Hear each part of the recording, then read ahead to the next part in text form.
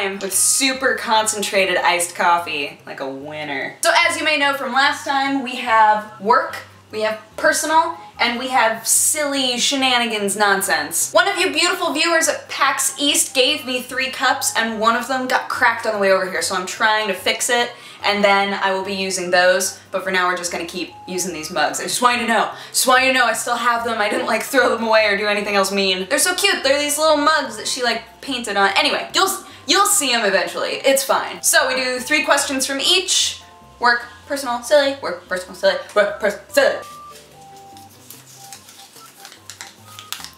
From John Sylvanus again, how did you get in here? How does merch impact your income?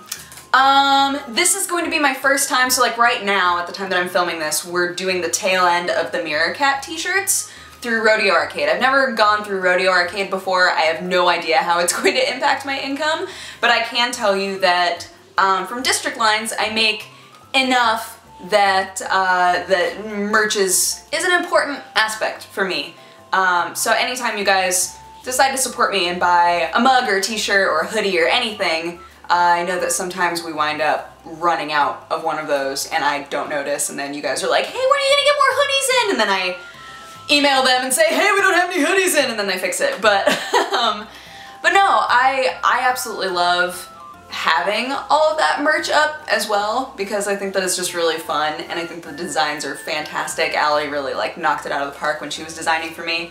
But I hope that everybody really likes the Mirror Cat shirt, because the Rodeo Arcade people are fantastic to work with and they're all super artistic, nerdy, wonderful people, and I'd love to continue working with them. So if you wound up buying a Mirror Cat shirt, you supported a great company and you wind up giving me a little extra money as well, which I really appreciate. From Charlie Tracy Adams, if you could play a card game competitively, which one would it be? Oh. Magic has a lot of history to it, and it's also a game that I've played a lot, so I would probably say Magic, just because I don't have a whole lot of experience with other exclusively card games. There are plenty of board games that incorporate cards into them, but they're not actually a card game, right? So like, I wound up going to a L5R tournament, which was great. But I watched them so closely and I still have no idea how that game is played. So for me, it's kind of like the only one that I could say with any sort of knowledge or information behind it would be Magic. That's the one that I understand the most. So yeah, I would, if I was a dope Magic player, I would totally compete in tournaments, but I'm not. And Silly Billies. What we got for Silly Billies today? Ooh, this is a large one. From Simon Lamb, what 3 items would you take to a desert island? I wouldn't take Sherlock Cat with me because he'd get eaten by something. Or eaten by me, really, I don't know. Am I going to this desert island for vacation? Or was I captured on a pirate ship and then they ditched me there with like the 1 gun and a bullet? No, that wouldn't make any sense because I get to choose 3 things that I'm bringing with me. I'm on vacation. Why did I choose this? So I'm on vacation on this desert island, right? How did I get there? I don't know. I'm gonna assume that they didn't leave me a boat though. Maybe that was a surprise. So I'm like, man, this travel agency is just booty, but thank goodness I brought these 3 things, right? Oh, hey, kitty. Oh, hey. Oh, hi. Hey. What you doing? What you looking at? There's a lot of stuff up there. Here, I'm gonna help you out. Oh, you don't want to let go at all. I would bring one of my travel journals, because obviously I'm going on vacation. Of course I would bring a travel journal. That makes a lot of sense in whatever context. Is it cheating to say I would bring an emergency kit? Because that would have a lot of things all up in there. I'm just gonna say it anyway. I would bring a travel journal, I would bring an emergency kit, and I would bring, oh, what would be my 3rd thing? A katana. Have you ever worked on a video and wished you had never uploaded it? From Bradley Harris. I don't think that I've ever uploaded a video that I was like ashamed of. I mean, I don't know, I don't get embarrassed very easily, and I'm kind of game for whatever, and my friends always come up with really interesting sketches, I think. So there's nothing, no matter how much TB wants to give me flack for some of the videos I've been in because they're pandering, they're so much fun. I love any video where I get to dance, because I love dancing. Any video where I have to wear a dress. I never wear dresses in my real life, so I'm like, new experience. Videos that are vulgar, whatever. Videos that are really silly, awesome.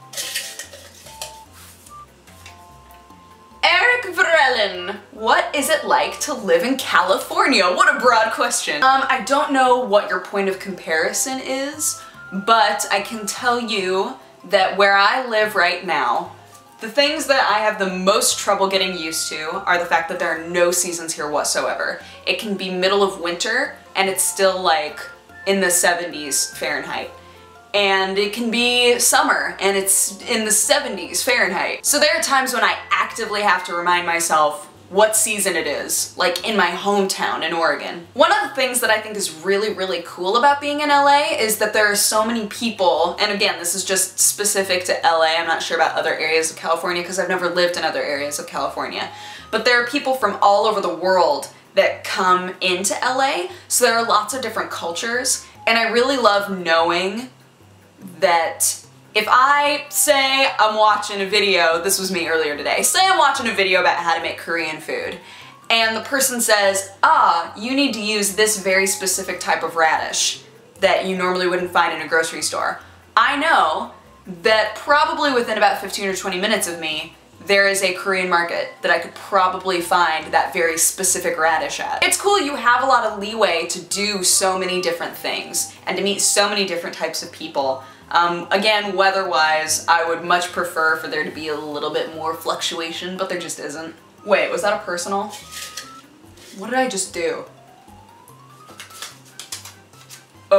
Yes it was. Okay, just kidding, lol. From Chris Cadorna, if you could recolor animals, what colors would they be?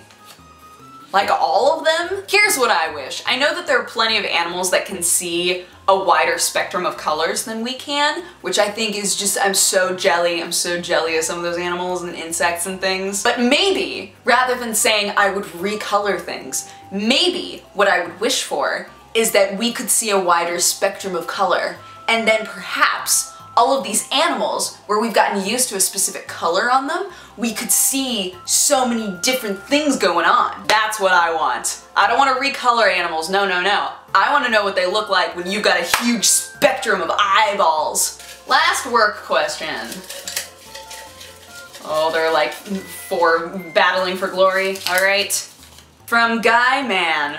Have you thought about making a scripted fictional show? I have thought about this so many times. So many times. I would love to either do like a sketch-based show or a scripted show that has an actual story arc. I think something like that would be amazing, but I'm not a writer. I'll be completely honest with you. I love writing. I think that it's very fun, but I know deep in here that I am not a writer at heart. So I thought before about teaming up with one of my writer friends because I have friends that are just amazing at it.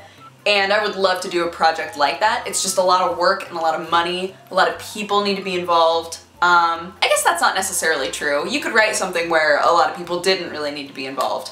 But yeah, if I did it, I would want to do it right. So that's the thing. Oh, so many! From Bjorn. Who is Chris? Oh, you mean like my roommate? Okay, Chris is a friend from Oregon. Right now, everybody that's living in our house is from Oregon. We all knew each other or knew of each other before any of us even moved out to LA. So Chris and Mike Husky were like super close friends in college. And when they had some job openings out here and Chris was looking for a job, we suggested that he move out here and just live with us. So that's what he did. And then his longtime girlfriend Sarah moved in as well, and so they both live here. And Chris is amazing. He's a fantastic roommate, super sweet and very conscientious of other people. And I love all of my roommates right now. I think that that we wound up, you know, it was sad when Mike and Ro and them moved out, but I wound up with a new awesome team of roomies as well, so I've been very fortunate. This is the last question, you guys. I hope that it's not dumb. I hope it's not like a super dumb question. This is another one from Guy Man. How did you get in here? Would you rather be eaten by a pack of wolves or your best friends? Like, we all went on this trip, right? But then we wound up getting stranded, and maybe if they eat my body, they'll live. And I'm assuming, just for added awfulness, that in both situations it would be me being eaten alive. Which I don't know how I feel about that. Here's the thing. If my friends were actually eating me, they would make sure that I was dead before they started eating me. They would be kind. They would be kind to me in that regard. So I'm gonna say that them eating me alive is not realistic, but if I were dead in the scenario and then they ate me, and I was sustaining them so that they could eventually be found and live on, then sure, best friends. But if I have to be alive for it, it might as well be wolves. I want to know that it was all instinct and that they couldn't stop themselves and they were like, meat! So thank you for that grotesque ending of our Q&A. Thank you guys so much for watching. I hope that you enjoyed. Feel free to submit your questions over Twitter or through email, and I will put both of those right here, like where you send all that. Otherwise, have a great day!